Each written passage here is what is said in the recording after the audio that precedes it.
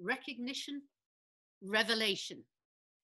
Well, dear friends, wherever you are in the world, we've certainly had some changes since last we all met in Munich. What a different place the world is nowadays. And what are the revelations, the major revelations that we've all seen during this extraordinarily curious time for all of us, wherever we are? Well, the revelation I've noticed is something that's been hiding in plain sight.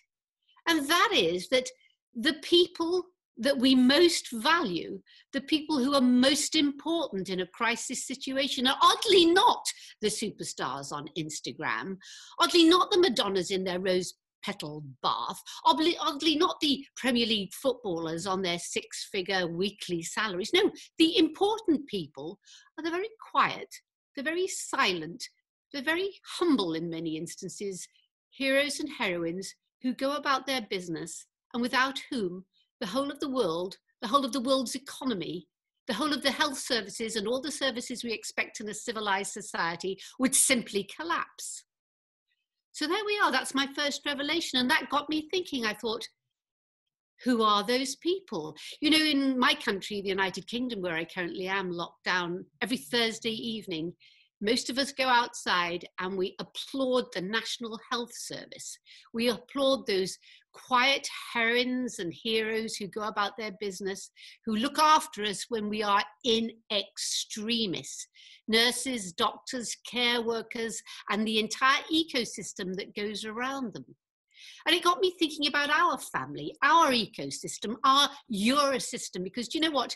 A lot will change, without doubt, over the next few months and months that we've seen. We will be seeing the light in a completely different world. But you know, in amongst all this mayhem, this crisis, this change, certain things do not change. Certain things are immutable.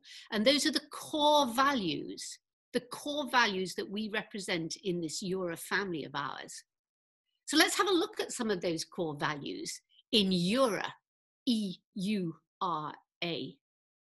Well, the core value that we appreciate, and I recognized as soon as I joined this family, was the core value of empathy, the soft skill that makes you the people you are in this very complex business, dealing with people under enormous strain and stress. And I was watching the other day a fireside chat between our gorgeous former president, Ursa, and Dom. And by the way, can we have can we actually have a round of applause for our key people at the EuRA staff at the moment who are doing so much to keep us together in these times of difficulty. Thank you, all of you there. So going back to that fireside chat with Ursa, as many of you know, has been in her previous iteration in her previous iteration, she has been a nurse. Right. She tells us about the fact that she herself has suffered from the COVID-19 virus, but she hardly stops to mention that.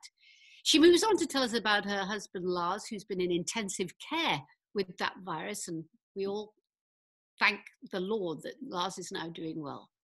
And then she moves on seamlessly to tell us how she's been looking after her staff, making sure they have the right protective equipment, and her clients. Empathy. Caring for other people as much as you care about yourself, your family, and your friends. That is one of the key attributes of EuRA as an organization, and long may we stick to that key attribute. You, understanding. Well, of course, we all love to see soft skills in operation. Without that, the world will not go round. But if ever you were to go to a hospital, that wouldn't be enough, would it? You'd want to see people with their disciplines, the hard disciplines, the process to look after you. And that is what, as EuRA family members, we have too. We have processes, we have disciplines, we have all the processes and disciplines that have been put in place by the Quality Seal. So let's have a look at that one. You have been moving people around the world when governments couldn't manage it. I know for a fact that you have been repatriating people, finding safe houses for people, and with your soft skills, looking after people's food requirements, their children's play requirements, above and beyond the call. That amalgam of soft and hard skills that make you key workers. Which brings me with a seamless segue to one of our other key issues in this conference of ours, and which we will consider again when we meet in Seville next year. reputation and recognition. What is a reputation? A reputation is a brand. It is that seamless amalgam of tangibles and intangibles and all those things that go together, effables and ineffables, that come together and create recognition, value. That is your brand. That is the EuRA brand. Think about that. Again, with all the work that's been done since I've been a member of this family for over a decade on the quality seal, professionalizing this industry, making it a recognized industry within the world community and within the business community, so much work has been done to make us the professionals we are. That deserves more recognition. That's one thing that must change. Governments have been talking about key workers. And yes, hats off to all those key workers.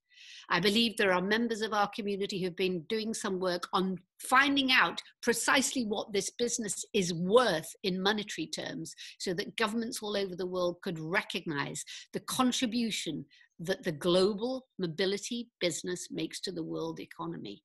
Wow. That's a conversation we'll pick up when we get back together again in Seville next year.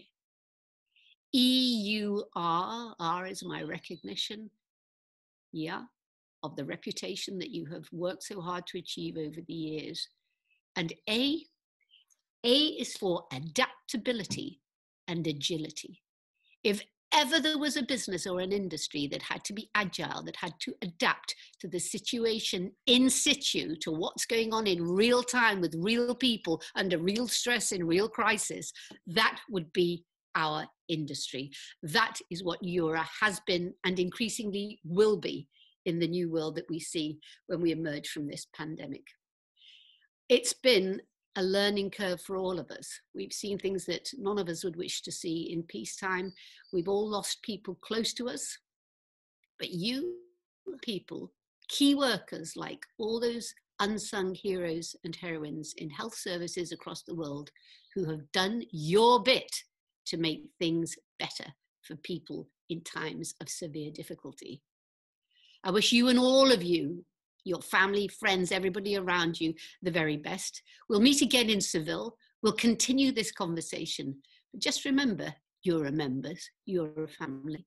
Just as our NHS, EuRA is a family of key workers, and that deserves increased recognition.